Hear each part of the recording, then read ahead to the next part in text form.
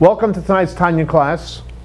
We are studying Tanya, the second section, called Shar, HaYichud, VaHaemunah, the gate of the oneness and faith in God. Perikid Aleph, chapter 11. Okay, so since Tanya is the Bible of mysticism, so every chapter in a certain way is unique, even though it's discussing the general topic of this section of the oneness of God, the faith in the oneness of God. So tonight we're going to be talking about something which is called, in English, and I'll tell you afterwards what the Hebrew is, God's language. Like, for example, we speak a language, Yiddish, Hebrew, English, Spanish, right? Portuguese, Aussie language, right? All different languages we have here. Okay. Arabic. Okay. So, there's something which is called God's language. What does it mean, God's language? And let's say it in Hebrew. It's called a Mamarot. So when God speaks, He says a Mamar. So, like, for example, in the Torah it says, Vayomer Elokim, and God said, Vayomer. So that's a Mirah. There's a Dibur. It's a stronger speech. It's a command. But let's look at the general concept of a speech that God says is called Mamar. Vayomer, God says. Now, we know that God created the world with Dibur, Mamarot, sayings. So a Mamar is a saying. Dibur is speech. The Mamar is a saying. So God used 10 utterances, 10 sayings that He used to create the world. Now, last week we spoke about the kochot, the Sefirot, how even though there's 10 different kochot, 10 different Sefirot, but that's the way we see it. We see chesed, we see gvura, tiferes, all the Sefirot, but in relation to God it's all one. As the name of the section is called Shar, HaYichud, VaHaemunah, that everything is one. Now, since we said it's all one, and God, we said, created the world with 10 Mamorot, so hold on. We said last week it's all one, reference to the kochot. Now, does that rule apply to the Mamorot as well? The sayings, are they all one? And if they're all one, then how come God said that to be light, the heaven, the earth, the animals, and so on and so forth, if it's all one?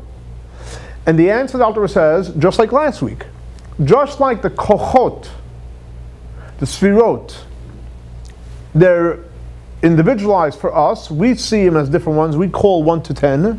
But in relation to God, it's really all one. The same thing with the Mamarot, that even though there's 10 different utterances, for God it's all one. So Shar HaYichud, the Yichud, the oneness still stands. Now, here comes the question, and the Alter clarifies this beautifully in this chapter. Isn't it confusing? We learned last week about 10 kochot, the Sefirot. Now we're learning about Mamarot. What's the difference between a koach and a mamar? Anybody? You want? You can give the class. Anyone volunteer? No. What's the difference between a koach and a mamar? Fine, grant you. Kochot, there's 10, but it's only reference to us. God, it's all one. Mamarot, it's 10. For God, it's all one. Got it. So what's the difference in kochot? For God, there's no difference. It's all one. But what is the difference between a koach and a mamar? What's the difference between a sefirah and a mamar? Okay. So, anybody? Okay, great. So we have a good class. Okay. God says. What? You said God says. Okay. Does one of those mean that? I understand, but what's the difference? So the Alter explains beautifully as follows. A koach, what's a koach? Like a sefirah. So take, for example, let's use an example. One of the sefirot is, for example, chesed. Now, what does chesed mean? Chesed means the energy, the koach, the power to perform chesed. Chesed, in its energetic level, is a flow of outward energy. A flow of outward energy. And that is the source for any flow of outward energy. What's the source? Comes from chesed. So anytime you have a feeling or a need, or you actually express any form of giving in any way, shape, or form, the source is coming from chesed. The source is chesed. On the other hand, take for example the sphere of gvura, restraint. Anytime you're holding back, you're resisting, and again, whether it's physical, whether it's verbally, whether it's intellectually, emotionally, what's the source of it? Gvura. So when you're sharing, the source is chesed, right. When you're resisting, when you're holding back, when you're practicing restraint, it's gvura. Now obviously they're both important. You need sometimes chesed, you need sometimes gvura. Now, the fact is that if you have just a sphere of chesed, what do you have? And you all know the sphere of chesed, right? You have the source for the giving. But guess what you don't have? You don't have anything yet. Nothing yet materialized. You have like a warehouse of chesed, but where's the retail stores? There aren't it. You just have power to perform. You have the power to perform and to be a resource. Now, in order for the chesed to materialize in a revealed way, there has to be something which is called a ma'amar. Why? Because chesed is its source. If, let's say you're full of chesed in you, you have this need to give, need to share, but you don't say anything, you don't think anything, where does that feeling stay? Within the feeling. Within the, well, I'm talking about feelings, deeper. Within it. So in other words, the first day of creation, God created what? Light. So God said, let there be light. What happened? Light came. What's the source of that light? Let me ask you a simple question. Is it chesed or is it gvura? It's chesed. Obviously it's chesed. Because it's the source. It's a source, but what played out? What played out? Light. So why, the question is, why did God say Yehi Or? God just said Yehi Chesed. What's the answer? Because if God said let there be chesed, there would be chesed. There would be more, that strong source would be there. You wouldn't have the specific energetic idea and the practical benefit of light.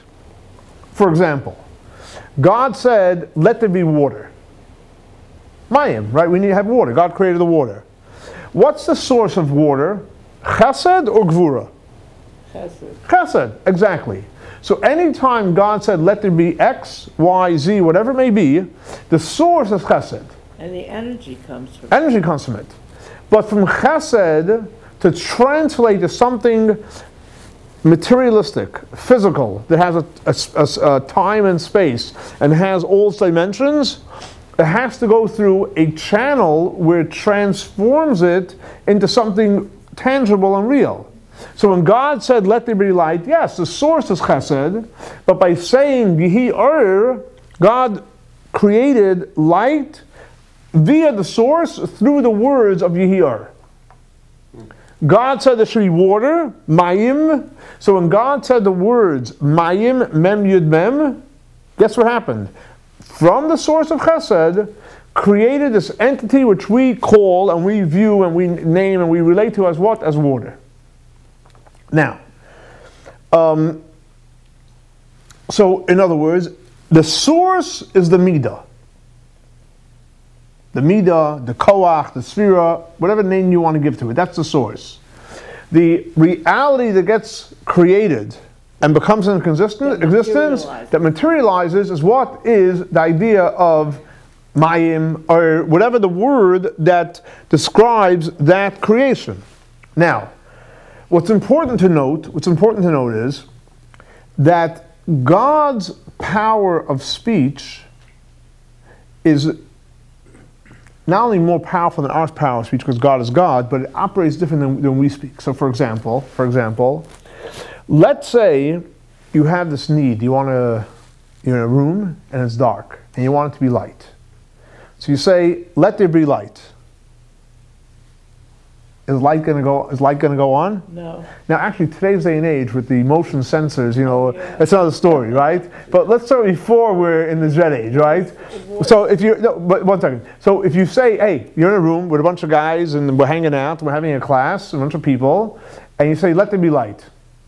What does that mean? You have this urge, right? This chesed experience. Everyone should have light. But guess what? From your speech, is light going to happen? No. What has to happen is someone has to go to the switch and put it on. Or in modern technology, you have to have a voice-activated system that when it hears the word light, the light should go on. But the point is that your speech didn't create the light. You shared a feeling that you have that you want light on. And now somebody has to actualize your speech. With God, when God says, let there be light, light is created just from that speech. A whole different level of let there be in the power of speech. So the power that God has with his speech is not that he's expressing that he wants it to happen and now, okay guys, let's get the tools and let's create light. No, by here, the light happens. You got it? Okay. So in other words, the Mida is the source, the dibur, the amira, the speech, creates that specific, localized, and personalized energy, whether it's water, light, or whatever it may be that God decided to create. Now, when God says, let there be, and again, whatever God says let there be, that's what happens. Now, what's interesting is, the Alter Rebbe explains, that God uses thought and speech. Like, for example, let's say you have this chesed. We all have chesed. Not let's say. We all have chesed within us. And the chesed is like, is cooking, is active. Now, in order for anything to happen with your active chesed that you have within you, you know what has to happen? You have to say it or act. Before you say it, you're jumping, which is good. You're jumping. Before you say it, what has to happen? Where does that chesed energy have to go to first? In a human. Thought. Very good, into your thought. So if you have experience, if you have chesed, we all have chesed, but if your chesed is like primed, and where does it go to first? The first place it goes to, it has to, by default. It has to go into your thought. So the first thing you start thinking about, wow, I want to do this nice thing, whether it's for a spouse, for a child, for a parent, for a friend, a neighbor, whatever it may be. The first place it has to go into your thought. And it goes into the thought, it hangs out in the thought, and sometimes it ends there, and nothing happens. So it was a chesed thought. I mean, think about it. How many times do we think about doing good things, and we never did it? It happens. What, again, the point, what I'm trying to say is thought is the first station. Now, hopefully it goes further, which we're going to talk about what happens as it goes further. But thought is the first station that the energy goes to. It goes into the world of thought. Now, once it goes into the world of thought, it can either stop, and then basically that's the end of it. You have this chesed experience, and you had this thought. I want to buy this for that person, I want to do this for that person, I want to say this to that person, but you don't end up doing it. Or, you can take it to the next level. You can actually verbalize it. Let's say you have this chesed experience, chesed feeling that you want to do something nice to someone. So you think about it, and then you actually give them a nice compliment. Right? You can say words of gratitude, words of admiration, words. Your words are very powerful, and it's actually very comforting to a lot of people to hear kind words. And then if it goes even further, which hopefully it does, you actually do something. Whether you help them or give them something, whether it's a present, whatever it may be. So in other words, but the source is chesed, goes to the thought, and then hopefully goes to speech, and then obviously it goes into action. Now,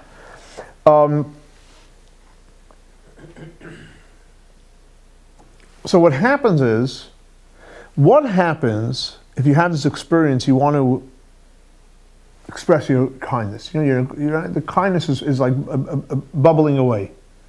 And you have this tremendous thought, you want to do something nice to somebody. And it stays there. You don't say anything to them, and you don't do anything for them. Welcome, welcome. What happens with that thought that you had? Does it go nowhere? What do you think happens with that thought? Goes into memory. You don't lose it. Fine, but what happens when it goes into that world of thought? And again, the goal is you should say it and do something. What happens? Well, the mind creates an aspiration or a wish. Okay, okay. And with the wish, it creates an intention. Okay. A flow to do something. Okay. And then once you do that, then it creates an effort. And, okay. And then you get your action. I mean, the mind goes through multiple steps. No, I got it. Let's go deeper. Okay. You have this chesed. We all have it within us. And sometimes, the chesed is working. And all the midot should work. I mean, I'm giving you an example of chesed. And you have this thought, you want to say something nice to somebody. Or you want to do something nice to the person. Now, obviously, the goal is say it and do it. And then it comes down to reality. But why doesn't you just have these thoughts? The reality is that these thoughts are real. And these thoughts have power. Have power, exactly. Oh. And the other person actually feels those thoughts on a subconscious level. Now, because we're materialistic people and we're physical people, it's nice when something tangible comes out. But the thoughts alone create reality in your mind and in the other person's mind. A lot of times you call someone and you say, I was thinking about you. He says, it's so funny, I was actually thinking about you. What happened? Because before you called them, you thought about them. It went quick, maybe. And as you think about them, what happens by them? They think about you too. I'm sure it happened to everyone, many people here, right? If someone says, hey, I'm so happy you called. I was just thinking about you. I don't even know what it was. But guess what? It was that thought that creates a reality, and again, a subconscious level. Now, so what happens is, God, when He says a mamar, let there be light, you know what happens? There's light. Right. In a real way. What happens if God only thinks about light? There should be light. He doesn't say it. So we know light doesn't happen because God has to say it for it to be in a real way. But what happens when God says let there be light? You know what happens? There's light in a spiritual way. Notice in the words of Kabbalah, there's the hidden worlds, Alman Stimin, there's hidden worlds, and there's Alman, there's Gayan, there's revealed worlds. So when God thinks, the feeling is there, right? The chesed, the Mida is there. When God thinks, it creates a concealed world of light. It's funny, a concealed world of light. That's interesting, huh? A concealed world of light. But what does that mean? Concealed on a physical level, but there is light on a spiritual level. Like a lot of times, let's say, for example, let's say you like, let's say you like eating or drinking a certain food that makes you feel good, right? Could you ever feel good without it? Absolutely. Absolutely. Yeah. So in other words, you can have light where there's light in the room and you see around, and you can be in a dark room and it's light. What does it mean it's light? You have clarity. So there's different levels of what means let there be light. There's physical light and the spiritual light. As a matter of fact, there's times when you rather have the spiritual light than the physical light, because you can have the physical light and you're spiritually in a dark place. So the thought creates real worlds in a concealed way. In a concealed way. Now, so in order for anything to happen, it goes again from the Midah to the thought, then the Mamar, and then something happens. So if you look, where's the greatest energy? Where's the greatest energy? In the source. In the source, exactly. In the source.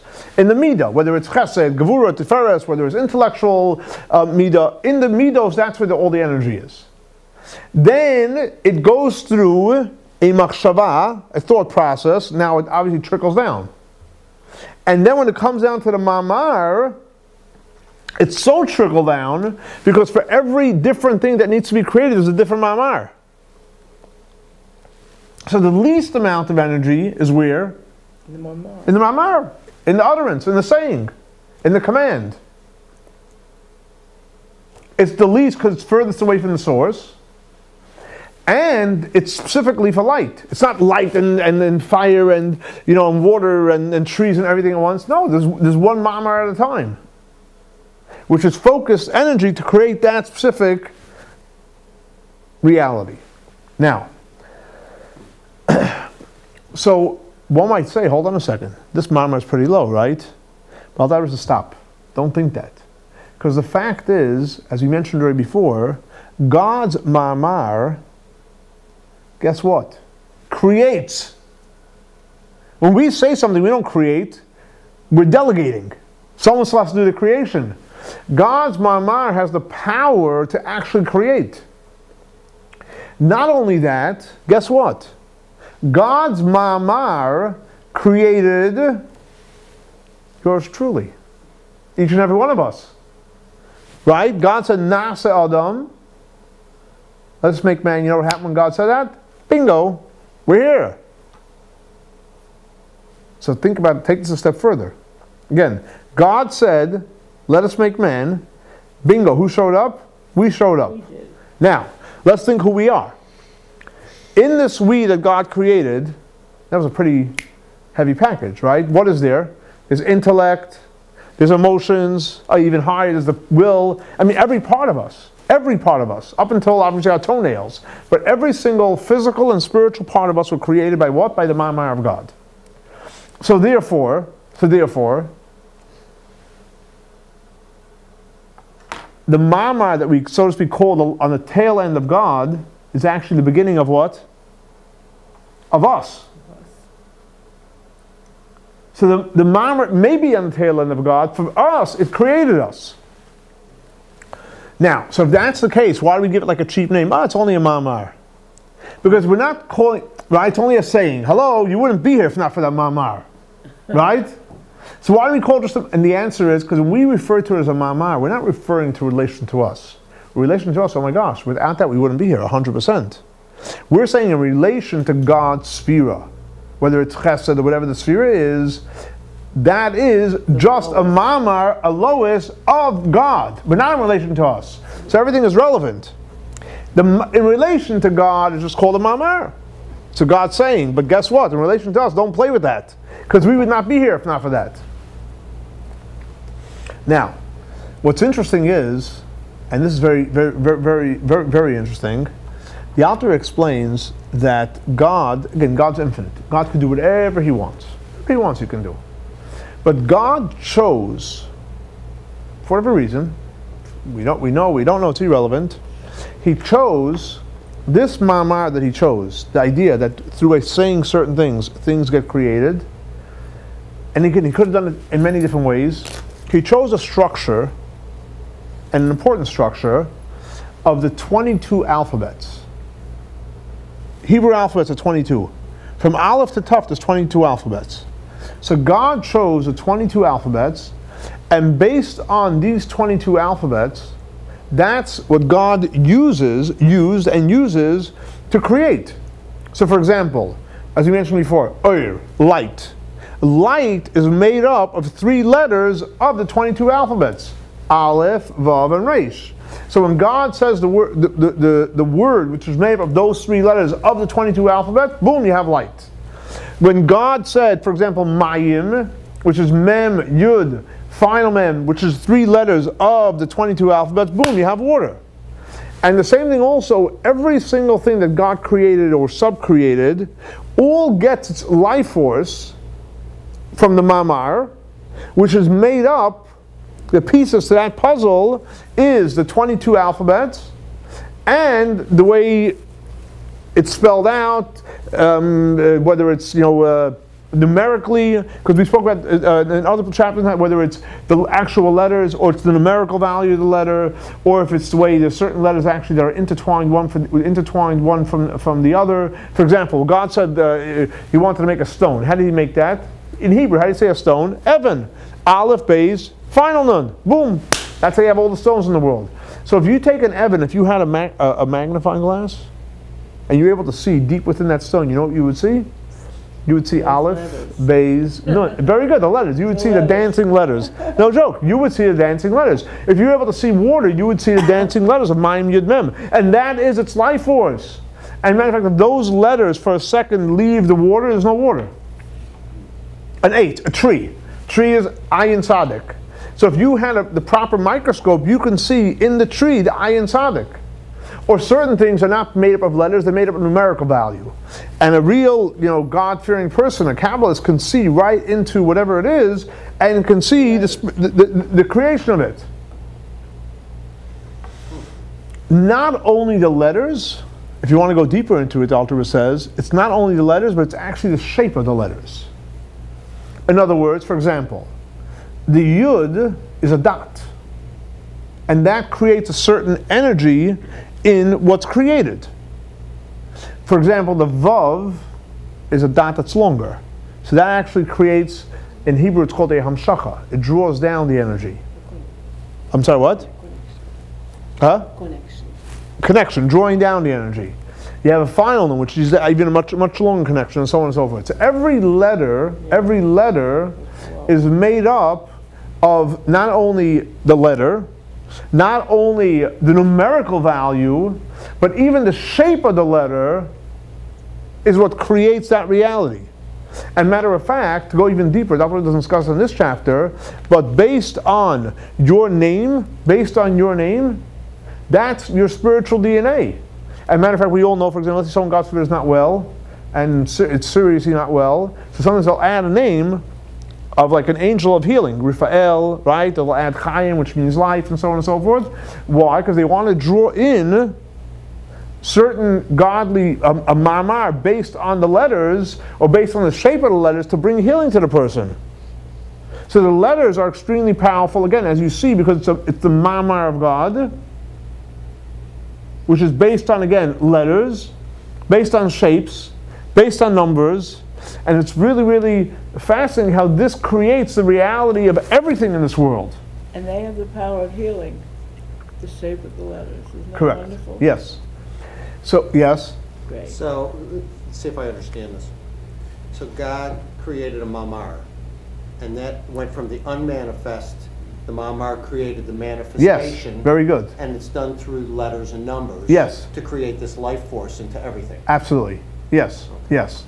So in other words, the Alter Rebbe finished on he says like this. So if you want to look backwards, right, and you're speaking to somebody, right, you're talking to someone, and you want to have a soul-to-soul talk. What does that mean?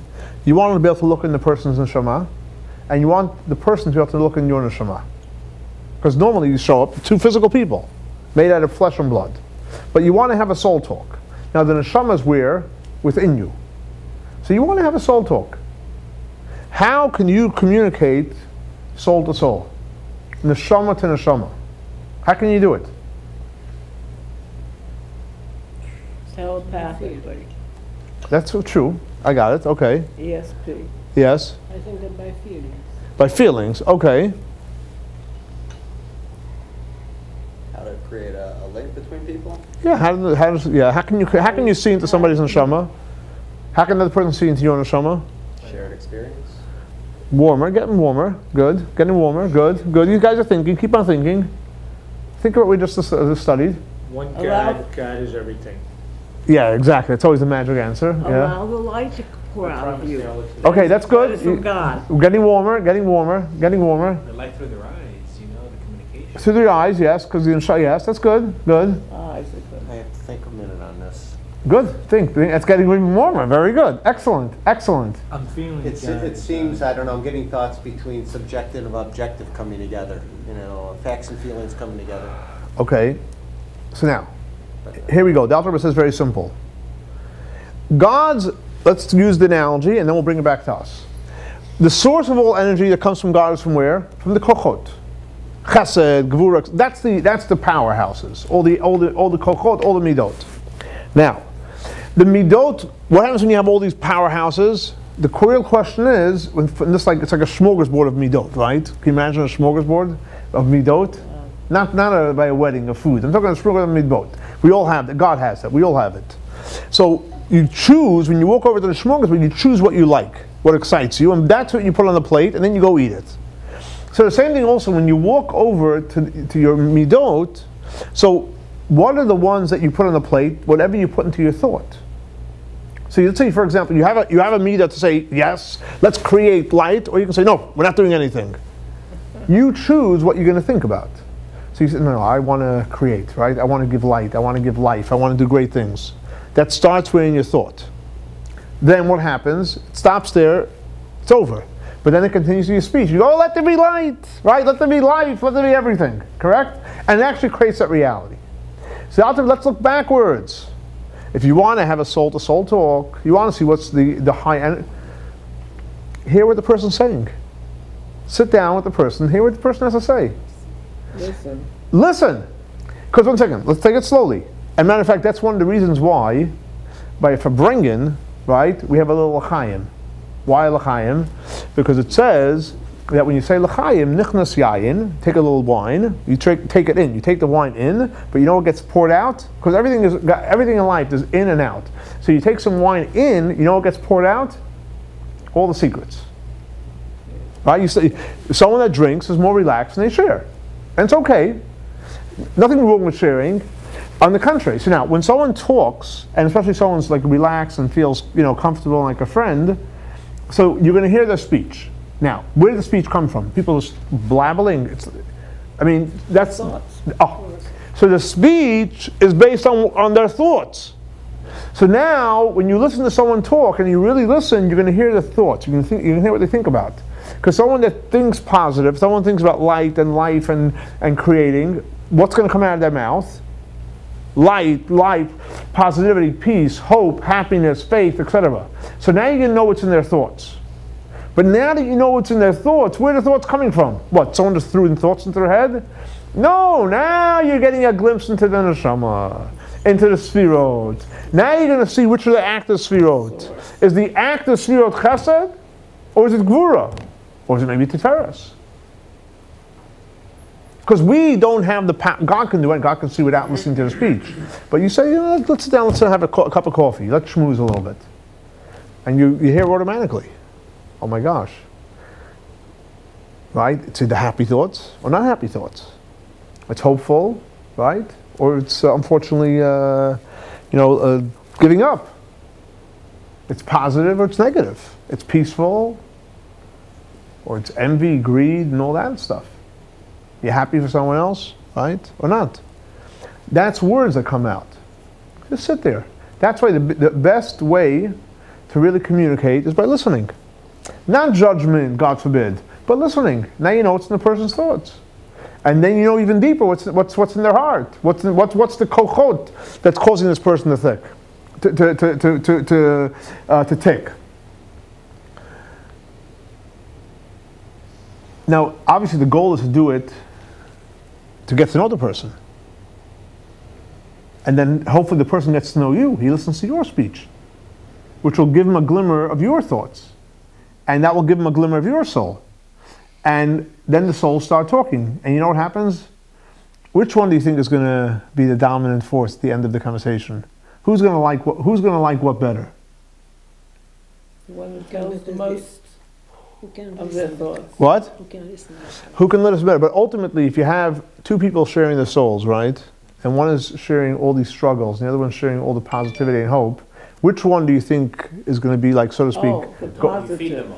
What? When you feed. Positive. No. Obviously, I'm saying when you have two people sitting down, which one is going to be like the higher energy? The positive, exactly. The positive one's going to be the higher energy. The happy one's going to be higher energy. And the other ones will say, oh my gosh. I might have to try that. There you go. There you go. And then guess what? Guess what? You don't have to create it. You have your own smorgasbord where you can pick negative and positive. And then you say, this guy figured it out. He chose to pick positive. And guess what? His thoughts are different, his speech is different. Let me try taking it, let me try taking something else. And let me maybe try being more positive. And that's the way you can have an influence on each other, not subconsciously almost. Just by listening, and the other person listening to you, you'll choose, you'll see what's right and what's wrong. That takes training. Huh? Training. Focus. Absolutely, a lot of training, a lot of focus. Okay. Concentration. All right, so now, let's bring this full circle. Let's bring this full circle. So basically what the Alter teaches us, extremely important, in chapter 11 of Shar, HaYichud, VaHaemunah is as follows. First of all, God is one. from this oneness of God, God goes through a process. You have, as we spoke about last week, the Sefirot, which is all one for God, goes through the thought and to the dibur, the Mamarot. But in relation to God, all the utterances, all of them, it's all one. For us, we hear light, and we hear water, and we hear dark, we hear everything. For us, we hear it, but for God, it's really all one. Now, but at the end of the day, for us, it's one. For us, we hear all the different things. But the way we view Mamarot, so to speak, in the bottom of the ladder, that's only we view it where it's coming from God's essence. But the reality is, in relation to us, guess what Mamorot are? They're the first thing, because if not for the Mamarot, we wouldn't be. And then the Alter teaches us that God uses the Mamorot. The power that God uses is the speech. Because speech, whether it's through the 22 letters, the numerical values, the shape, etc., that will ultimately, that's where the source of all the Mamarot come from. And through one speech, you can see the thoughts and the emotions and the Sefirot, and therefore we have a beautiful way to see where we're feeding ourselves from, where are we taking our thoughts from. And obviously if we like what we hear, then that's great, keep on doing it. Obviously if we don't like what we hear, guess what? You don't need therapy. Just change it. Just change it. Where are you taking it from? Take it change where you're taking it from. Take it from chesed. Take it from compassion. Take it from tiferes. Take it from a different Mida that will cause you to have different thoughts and have different speech, and that literally can give you the opportunity to change your life. So out over here is showing you, which is extremely profound, the process of the way we operate. We operate from our neshama through our kochot, and we have many kochot, right, left, and center. It manifests itself first in thought, then in speech. And if we want to change what we're saying and what we're hearing, you don't have to talk to someone else. You can listen to yourself too. You can sit and talk to yourself. And you'll hear, do I like what I'm saying? And if you don't like it, guess what? You don't need to go out and find new words. Just go change where the source is coming from.